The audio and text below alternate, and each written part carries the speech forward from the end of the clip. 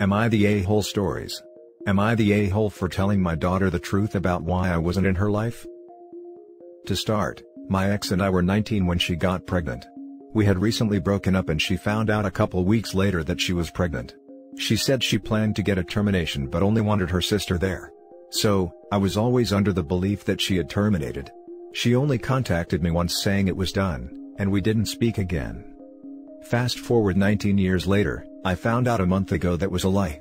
My ex passed away 3 years ago and my daughter Kara has been living with her uncle. He was the one to reach out to give me a heads up, after she expressed an interest in wanting us to connect. He and I spoke at length because I was feeling some pretty strong emotions like rage for never being told about her.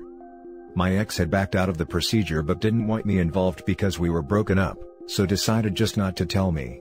But he told me that Kara doesn't know about that. Apparently, I wasn't ready for fatherhood because we were both young, so I bailed. I couldn't believe it.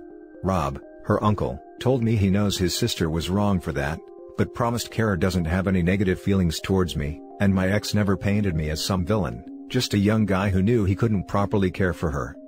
He asked me not to tell Kara this when we talk if she asks, and because it could hurt the way she saw her mom. I never actually confirmed I would. Kara messaged me and we've been talking. I've met her twice and it's been crazy emotional. Looking at this girl who looks just like me, and hurting that we're just barely getting to know each other. So far, our conversations have only been about what her life was like, how my life is, what her wants/future goals are, and getting to know each other. We met again Tuesday, and she finally decided to ask the obvious questions about what made me not be involved. How did I feel, what went through my mind, did I ever think about her, etc. I had been thinking about what to do, but in that moment, I just didn't have it in me to lie, so I was honest. That I was told about the termination, had no idea she even existed until now, but that I still really want to be in her life and have the chance to be her father if she wants that. Kara was a bit emotional, we talked some more, and said she still wants me involved. That night, my messages were blowing up. Not just from Rob, but her grandparents as well. They're all outraged for telling Kara about her mom because she yelled at all of them, and is refusing to even take their calls. Yes, the lie was terrible, but I just ruined the image she had of her late mother for my own benefit. Rob called me a selfish prick for not taking into consideration how this would affect Kara finding out about this. So, right now I feel horrible.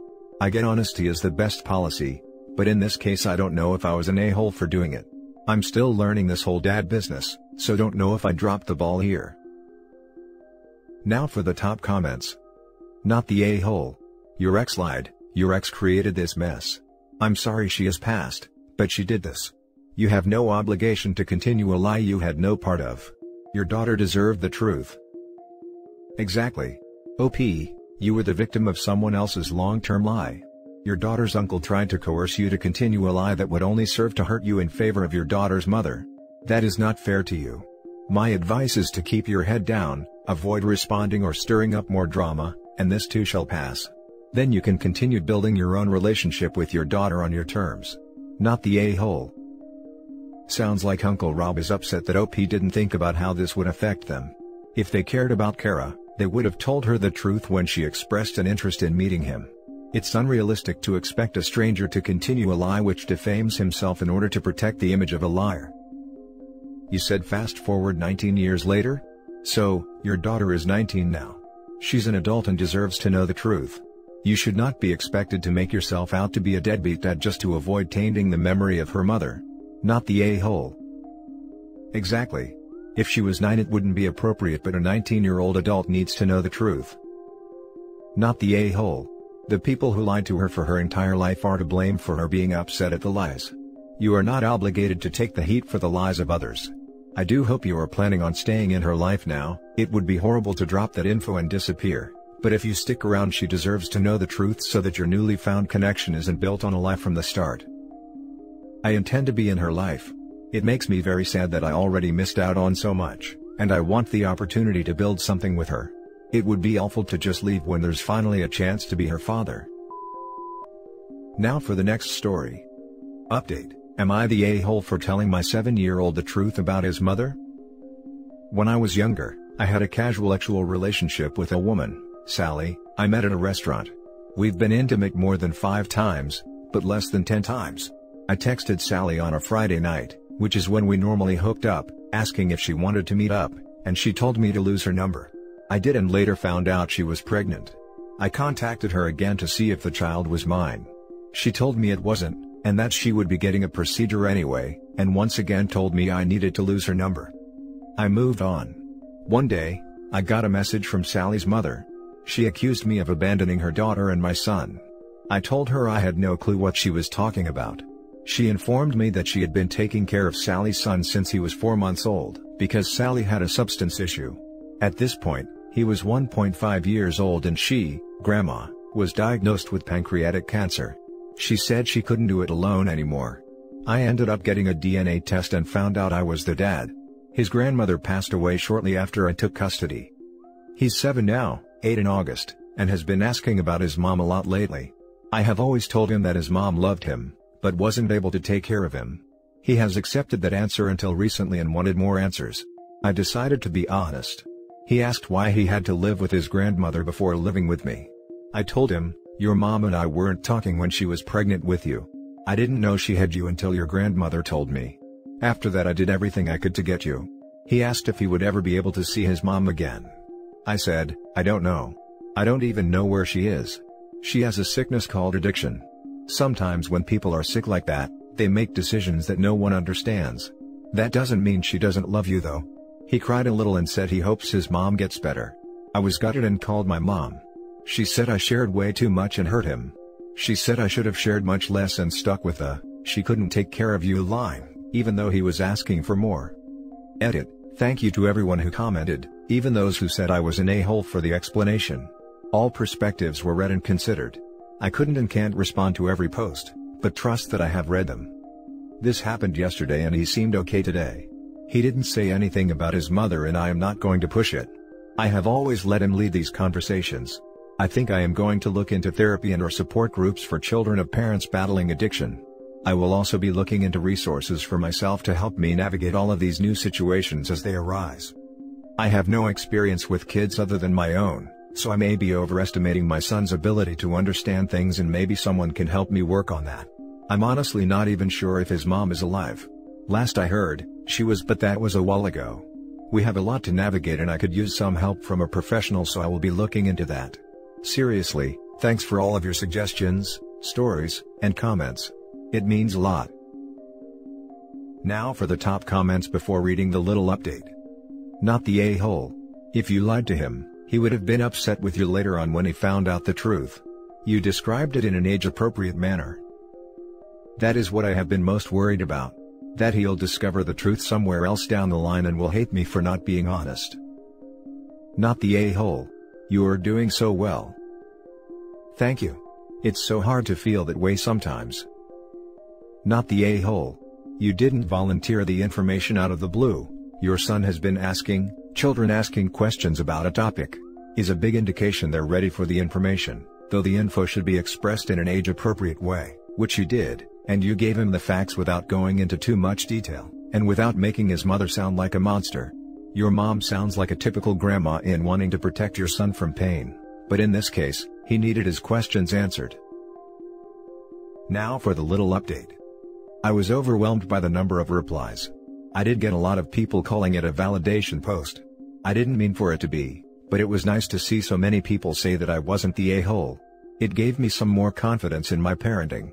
I don't know much about kids or parenting and am kind of learning on the fly here. Seeing as in my mom's reactions, made me think I ruined my son's innocence. I have decided to get some parenting counseling for myself to help me navigate different challenges. For my son, I talked to him about joining a group for kids who have parents that struggle with addiction. We have a center here that does a weekly group session for kids. They separate it by grade, so my son will be with about 10 kids around his age dealing with the same thing. The coordinator said the group has everyone from kids who have never met their drug-addicted parent to kids who see their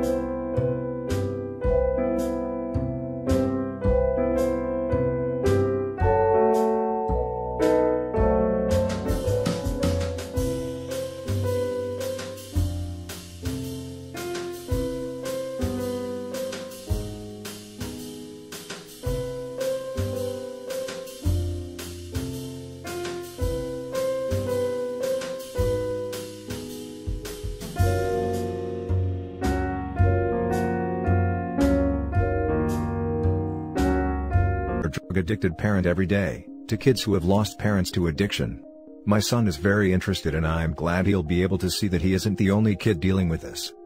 Thanks again to everyone who commented. I still don't know if I am doing the right thing, but I am trying my hardest to raise a strong, happy, and healthy kid. I hope his mom gets to see him one day. Now for the next story. Am I the a-hole for telling my daughter the truth about my relationship with her late mother? She cheated multiple times, after my daughter said she wants a relationship with her future spouse like we had. This is the first time I have ever told any of my 3 kids that their mother was unfaithful, and it was not something I ever intended to share with them, especially now that their mother has passed, but in that moment, it seemed like it needed to be said. Partly, I felt this way because my therapist and I have been talking a lot lately about truth and the dangers of holding my truth inside. She didn't tell me I had to tell my kids, but she did say I would probably struggle to move on and gain closure, as long as I had to keep pretending like my marriage was a happy one. It would be years of having to keep up the facade which would only keep that wound raw. She was right about it. Even though my daughter is upset, I do feel better now that I can finally stop pretending like my marriage was anything more than a sham and loveless for the most part. The other factor which led me to tell my daughter was some of her comments about my marriage, but more so one comment she made about our parenting. She didn't say she loved her mother more than me, or that I was a bad father to her, but she said in her own way that she thinks her mom made more sacrifices for our family and the kids than I did, which is why she admires her so much.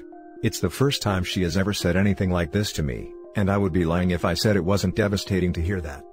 It's true that I was not able to be as present as my wife at all times, since for parts of my marriage I was the sole provider and had to work late, but I attended nearly every event, game, recital, and special event my kids had. It was even more hurtful because at one point, my wife was planning to leave me and our kids to start a new life with her affair partner, while I would never have even given a thought to doing something like that. It wasn't even a brief thought of hers. She had already made plans to do it but changed her mind at the last minute. When I told my version of events to my daughter, she became very angry, which I understand. She told me I should never have told her this, and I was selfish for not keeping this to myself. She hates me for ruining the image she has of her mother and her memories of her, and she told me not to even think of telling her siblings. If I do, she says she is done with me. It is hard for me not to be frustrated with my daughter because her immediate response was to defend her mother and blame me for not going to my grave with this secret, even if it meant many more years of pain. I am not sure if I will tell my other kids or not. Am I the a-hole like my daughter says? Would I be the a-hole if I told my other kids the same thing I told my daughter? Now for the comments. Not the a-hole. The truth hurts, but often it can be freeing. For you it is. It sucks that this ideal image she had of her mother is gone. I am a daughter who lost a mother and found out a lot about my mom after she died that I wish I didn't, because the person I would talk to about it was dead. However, years later, I was able to appreciate that while my mother was a good mom, she was her own human being, and it didn't stop because she was my mother. I got to learn more about her and meet friends of hers I didn't know existed. It was a hard journey that changed how I viewed life because everything I thought I knew was turned on its head. But I grew into who I am today, and while I'm not perfect, I can stand to look at myself in the mirror and be happy with who looks back, and I feel pretty good about that. I can understand that perspective. While I think she had her faults as a mother, she was overall a good mother to our children, and that is why I was able to make things work. Info: how old is your daughter/other kids? How long has it been since your wife died? It's been almost 2 years since she died. My kids are all in their 20s. Not the a-hole. Your daughter needs to know your relationship was not as happy as she thought it was because she will model her future relationships on it. She needs to know the truth so that she can be realistic about romantic relationships, and not blindly follow the relationship model she grew up with, when it was in fact a failure. Maybe explain that you didn't want to hurt her, you just did not want her to repeat you and your wife, past mistakes. That was one thing I was hoping she would learn from this. It's not healthy to idealize relationships because you never know what a couple is like in private. Marriage is not easy. Many couples don't work out, and the ones that do still have struggles and have to put in a lot of work. Now for the last story. Am I the a-hole for screaming at my mother's friend in front of company after her kids ruined my work? Okay, so to jump right into it, last weekend my mother had book club with her friends. One of them is a single mother with 2 kids, who I usually babysit. I was very clear in advance to my mother and to her that I couldn't babysit this time because I was working over the weekend. Despite this, the day rolls around and the mother brings her kids upstairs for me to watch. I tell her again I couldn't as I am working on a commission. Mixing 12 custom pastel gouache paints for a difficult and impatient client wanting a custom painting for their baby shower. She abides, only as the afternoon goes on, the kids come into my space more and more often. I shoo them down and confront the mom downstairs. She's drunk and callous to me. While I was distracted, her kids disappear and I go upstairs to a disaster zone. The kids ran back upstairs and managed to fling my custom mixed paints everywhere, finger painting my walls and on several sheets of thick expensive paper I was planning to use for the job. It was days of work and corresponding with the client gone down the drain in minutes. I scream in horror and the kids freeze. I grab them and storm downstairs to find their mother alone in the kitchen filling her wine glass. She looks shocked, but has the gall to chastise me for letting her kids get covered in paint. Here is where I may be the butthole as I rip into her, nuclear style, getting more incensed with every stupid excuse rolling out of her drunk mouth. She tries to quiet me, and takes the kids with an insincere apology. I could just make more paint, right? As she goes past me and outside with the kids, I can hear the other guests gasp. She immediately blames me, and wow, I almost blacked out. I was so furious. I stormed outside and in front of everyone I explode. About how she is a selfish drunk who might just have cost me a client, how she has no regard for others or even her children. I was so mad no one could get a word in edgewise, and I scream at her for almost 3 minutes straight with increasingly less kind words, before I spin on my heel and storm off to clean up the mess awaiting me, leaving them all gaping like goldfish. Afterwards, she played the pity me card and some of the other guests who took her side blamed me for ruining their day and for screaming in front of the kids. Even my mother sided with her, and said she was incredibly embarrassed by me. I agree there was definitely a better way of handling what happened, but I refused to back down, especially after the being screamed at by my client who has now gone elsewhere with their commission. But tell me Reddit, am I the a-hole? Edit just for your info, no, I don't have a lock on my door, it's a house rule, and I never swore/cursed in front of the kids. Not the a-hole, and she needs to compensate you for the work you lost since it was her fault you had to deal with the kids. Either that, or press charges for destruction of property. She should have found a different babysitter if she was planning on drinking, and sounds like she drove with the kids? Definitely a not the a-hole. Thank you, I didn't consider asking her to pay, but I'm certain she'd use that to add fuel to the fire if I asked now. She didn't drive home drunk at least, the ladies have a carpool with a designated driver system. Do it anyway. Her negligence cost you. Not the a-hole. That was your work. All these people saying everyone sucks here seem to not take your work seriously. All those supplies are not cheap and a lot of time and effort goes into each creation, and her kids may have destroyed hours or days of work you had done. The cost of recouping that work may be far more than the job might pay. That mother was irresponsible and rude. The people who thought you were overreacting should ask themselves if they would be okay with the kids running loose in a doctor's office banging on the computers and messing up patients' charts, or running into a staff member carrying blood or biospecimens from a patient and ruining that. I don't want to hear how a doctor's office is a protected space that should be off limits to kids running rampant. Your workspace should be just as inviolable when you are working. You are so not the a-hole OP, and I'm sorry that your work got destroyed. I would have gone nuclear, too. The good thing out of this is that, you'll likely never have to watch those kids again, and the other members of your mother's book club won't think you're easy to push around, either. And that's it for this video guys. If you have thoughts to share, leave a comment below. Don't forget to hit like and subscribe if you like this content. I'll catch you in the next one. Good day everyone.